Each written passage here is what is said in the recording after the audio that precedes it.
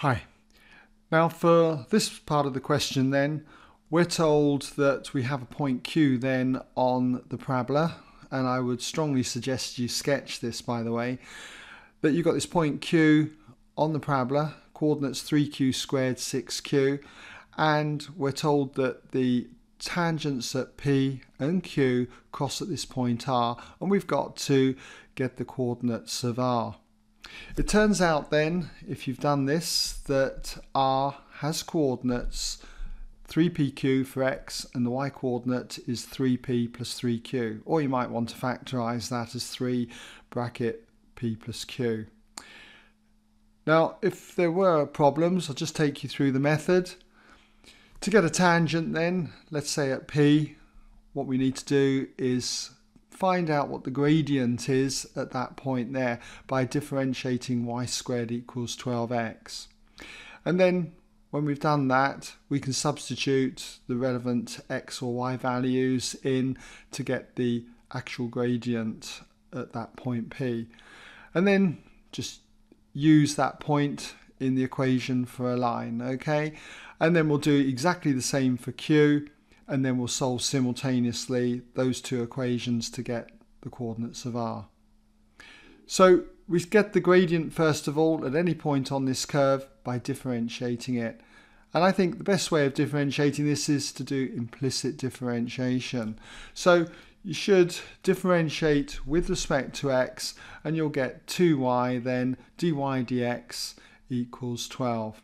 And from this it follows, if you divide both sides by 2y, dy dx equals 6 over y. So we only need to work with the y coordinate then to get the gradient at P. And it's going to be exactly the same for Q because there's a kind of symmetry about it, okay, with our values. So by substituting 6p in for y and 6q in for q, we can get those gradients at P and Q. And it turns out the gradient at P then is 1 over P, and at Q it's 1 over Q. So now we're in a position to get the equation, say, of the tangent at P. So if we use the form y minus y1 equals m bracket x minus x1, then the equation of the tangent at P turns out to be this one here. 1 minus 6p equaling 1 over p x minus 3p squared.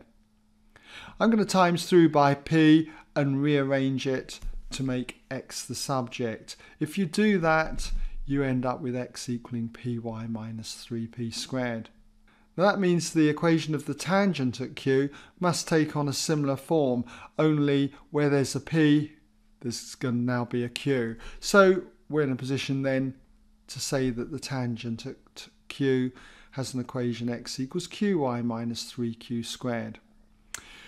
Now we can just use simultaneous equations to find out R. So if I number those two equations, say 1 and 2, then I would think we could eliminate the x's here by doing equation 1 minus equation 2. So if you do 1 minus 2, you'll end up with this result here, which we can rearrange to make y the subject.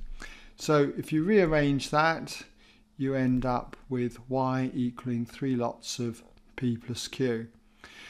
You'll notice that p squared minus q squared, difference of two squares, means that the p minus q cancels, okay? Now that we've got y, we can easily substitute that back into 1, say, and get what x is. So if you substitute that back into 1, you get that x turns out to be 3pq.